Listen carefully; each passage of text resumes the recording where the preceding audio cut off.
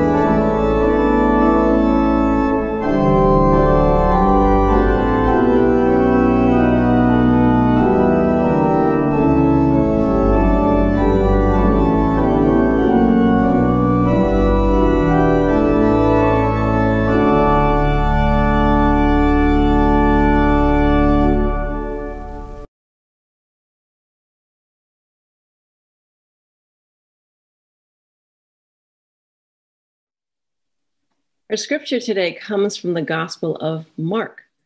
When Jesus passes the Sea of Galilee and he sees some fishermen, and he calls to them and he says, "Drop what you're doing right now.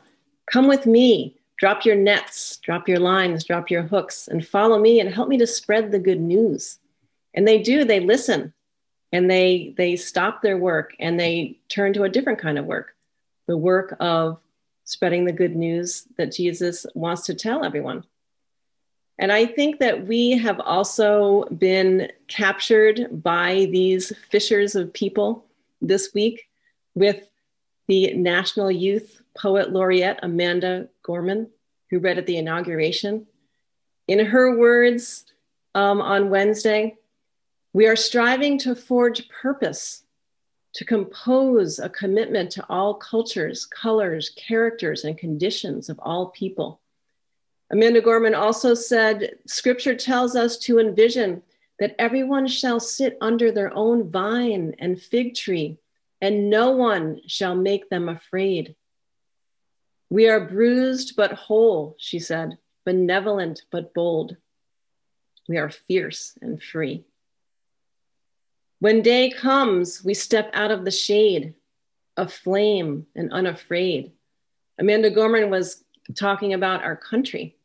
But I think these words can apply to us as fishers of people who are called by Jesus right now to drop what we're doing and to be aflame in that belief and to be unafraid as followers of Jesus's teachings of love, to love ourselves and to love all others, and to be aflame in that love, and to be unafraid of Jesus demanding of us to drop what we're doing right now and to act in the love of Christ.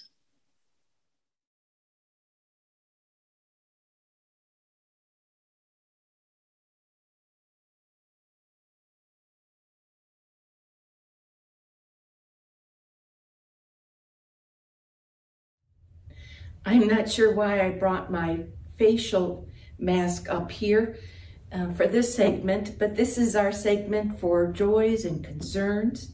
We invite you to take a look at our prayer list, where you will see many people who remain on the list because they are facing a longer recovery. Bobby A is improving daily. As COVID persists, may we persist in keeping safe and supporting the frontliners and essential workers. And may we rally around unity, diversity, and bipartisanship in the new government.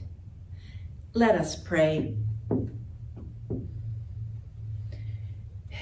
You catch us off guard, loving one, blanketing our fields with unsuspecting snow and sending the moon rays down to make a shadow.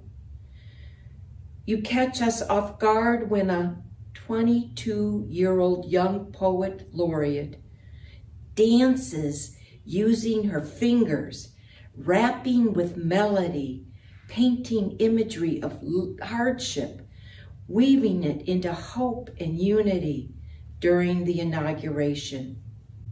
We are grateful for these surprises. We are grateful when healing occurs. We are grateful that a peaceful transition occurred between presidents. For all those waiting for the vaccine, waiting for some companionship, waiting for a glimmer of joy or fun, shower us with patience, shower us with a sense of delayed gratification. And globally, may Israel learn to respect Palestinian land and ways. May all of us lean in to listen to another story. And our prayers are with those who died and were wounded in the suicide bombing in Baghdad. Now hear us in our time of silence.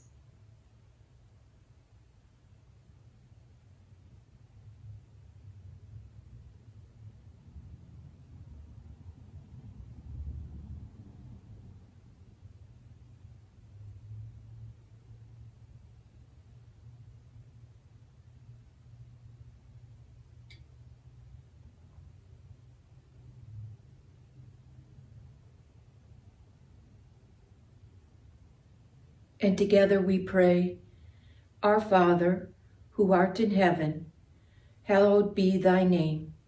Thy kingdom come, thy will be done, on earth as it is in heaven. Give us this day our daily bread, and forgive us our debts as we forgive our debtors. Lead us not into temptation, but deliver us from evil. For thine is the kingdom, and the power, and the glory forever. Amen.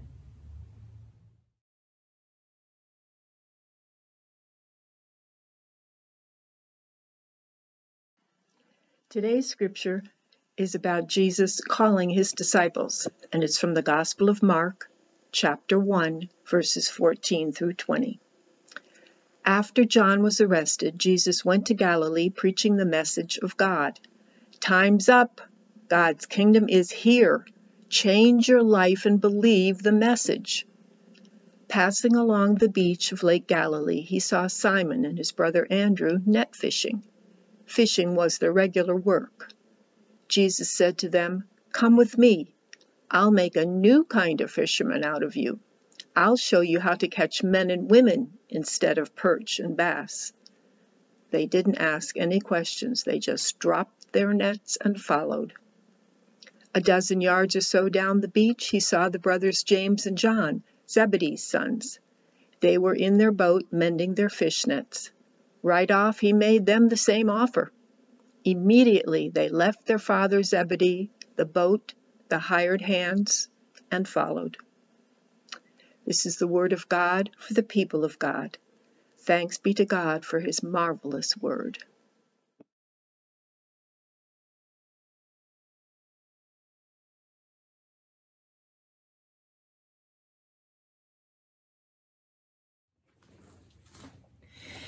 Time's up, said Congress when approving the 14th Amendment, the right for African black men to vote in 1870, with certain stipulations. Time's up, said white women in 1920 to be able to vote. Time's up when the Japanese bombed Pearl Harbor. President Franklin Roosevelt delivered a speech and Congress voted to declare war. It wasn't until 1965 when black women could vote after passing the Voters' Rights Act. That's what I call a delayed time's up. Time's up when the Cuyahoga River caught on fire for the 13th time in 1969 due to the pathogens and oil debris. It's time, they said, to shed the river of pollutants and talk business to the corporations. Today, on January 24th, I ask, time's up for what? Time's up for what? I love the Message's translation of Jesus calling forth his disciples. Time's up. God's kingdom is here. Change your life and believe in my message. Time's up doesn't always have to be about social change. Yes, it is true. This past week, we experienced a Time's Up election and a Time's Up of historical firsts in the inauguration. But Time's Up could be about you needing, wanting to clean house of personal failures. Time's Up could be that it is time to address our health. Time's Up could be to stop feeling sorry for ourselves. Time's Up could be a reminder of you and me to find purpose in our lives. In the inaugural poem, The Hill We Climb, young and talented Amanda Gorman reminds us that we are striving to forge a union with purpose, to compose a country committed to all cultures, colors, characters, and conditions of man.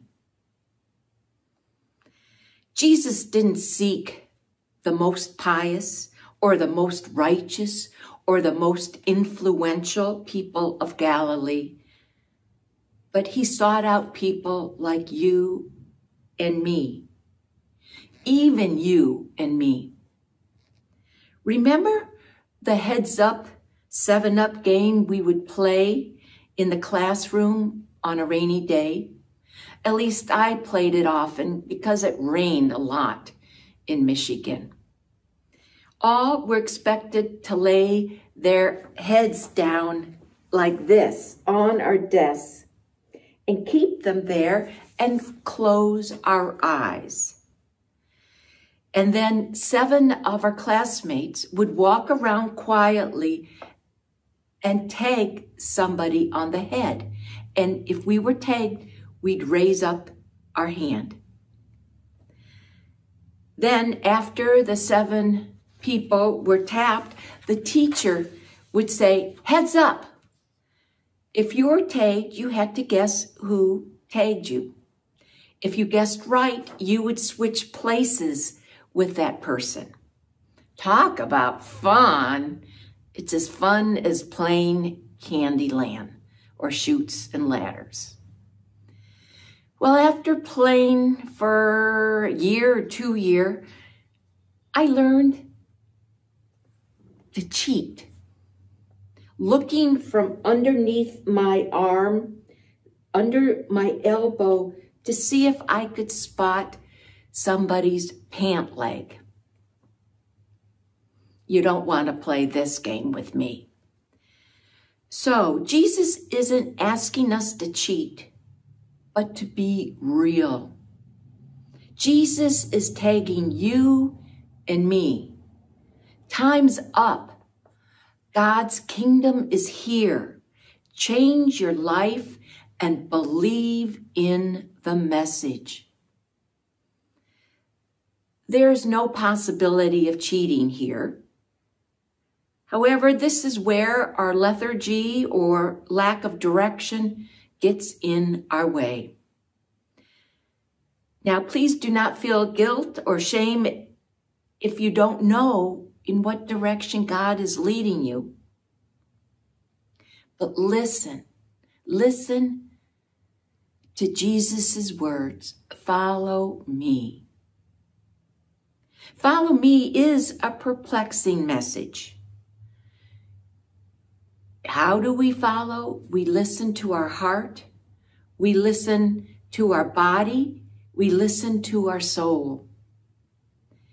Anna and Don Sibley listened to all the above when they headed for Guatemala for 23 years as missionaries from 1968 to 1991. If you can recall, those were particularly hard times. They heard the call to change their lives and believe in Jesus' message of justice. They also heard, "Time's up," when 3 youth from the Guatemalan church were murdered by the military. Time's up. It was time to return to stateside. Time's up as a directive is for us to follow, or for us to change directions. Why not begin now? Time's up. Amen.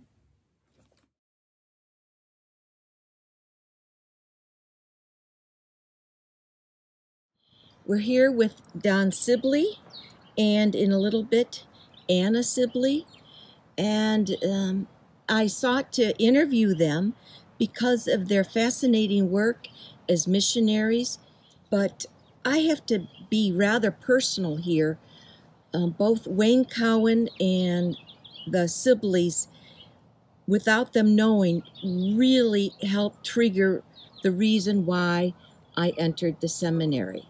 So they mean so much to me.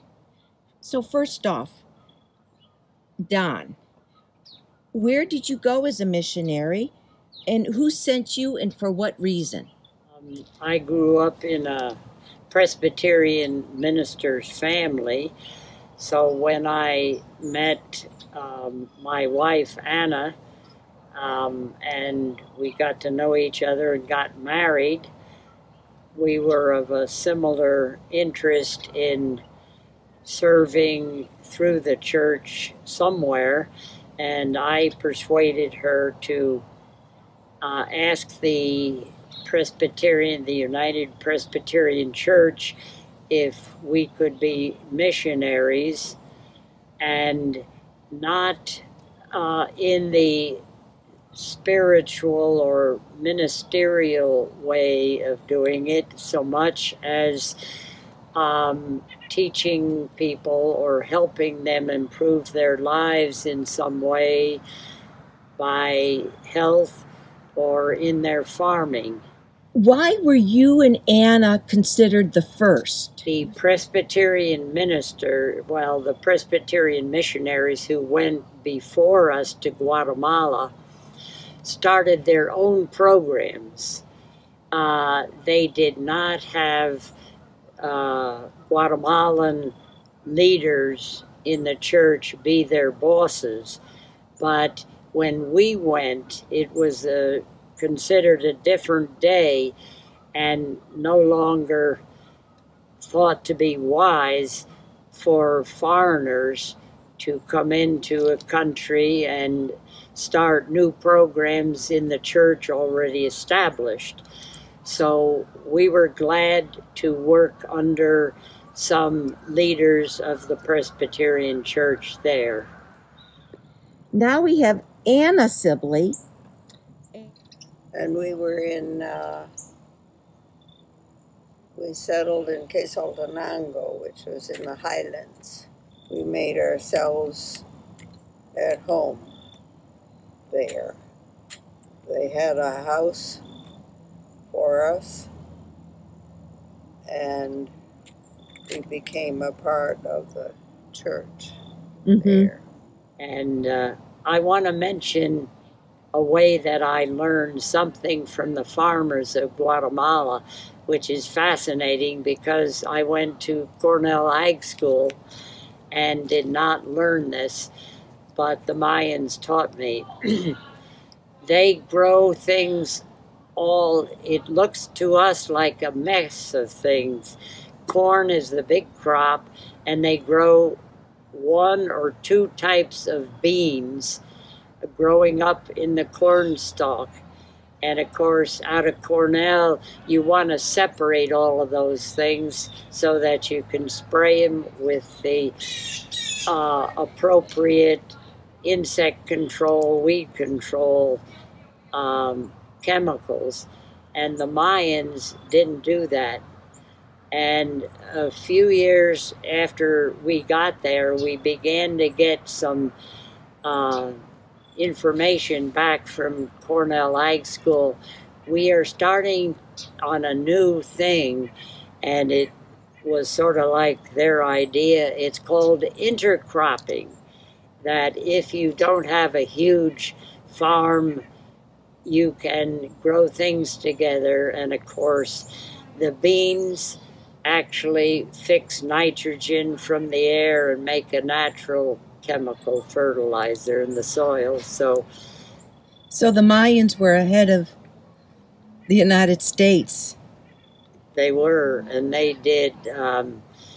They went up into the woods and got topsoil and brought it down and made composting. And they weren't very much into chemical fertilizers. We almost started to try to persuade them, but remember, this was way back in the late 50s, and encouraged them to use some fertilizer, and we soon tried to get out of that. I felt as though I became part of the community. They welcomed us, did not find us strange. As a matter of fact, one of the first things they did is, in a way, it's like a child with her doll. They loved to dress me in Guatemalan clothes. So I was happy to wear them. you raised your family for the most part, in a large part, there in Guatemala. What were the joys or challenges? Yes, probably one of the biggest challenge is education, because Guatemala is on a different calendar system. We finally switched to what they call an inter-American school, which was started by missionaries in Spanish, allowed Guatemalan kids to attend it, and the problem was it was strongly controlled by some very conservative people and did not like to allow anybody to speak any Spanish in the school. And our kids fought that. Was there a favorite meal that you like to prepare that's Guatemalan or Mayan? Black beans. Black beans and what else? Corn. They grew corn. The food, we enjoyed going to the market, and that was sort of my job. And another job was just how to feed the kids, bring up the kids, learn a different language.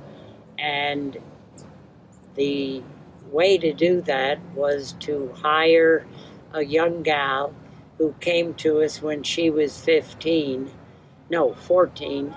Her name was Stella Martinez, and she stayed with us all the time.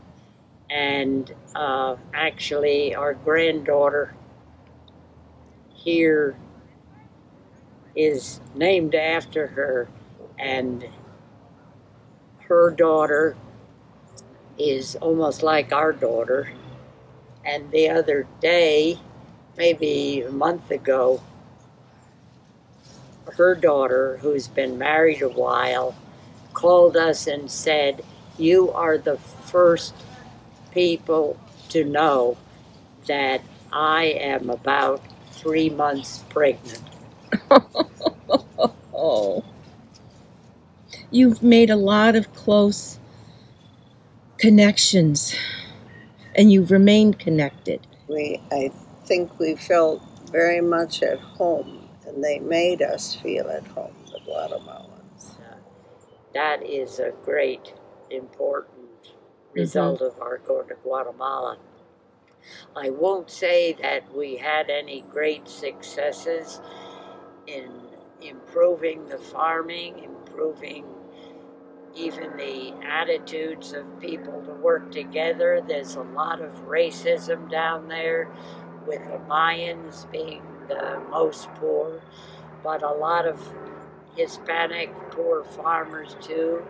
There's a lot of social class discrimination, and I wanted to end, maybe at least mention one positive thing, that the Guatemalan Mayans, who are a very large portion of the society of Guatemala, have over the years learned to stand up for themselves, be proud of who they are, learn more and struggle for doing it, and now are happy people, family, life, struggling for life. That's a great way to end. Thank you so much, Don. Thank you for the opportunity, Lori.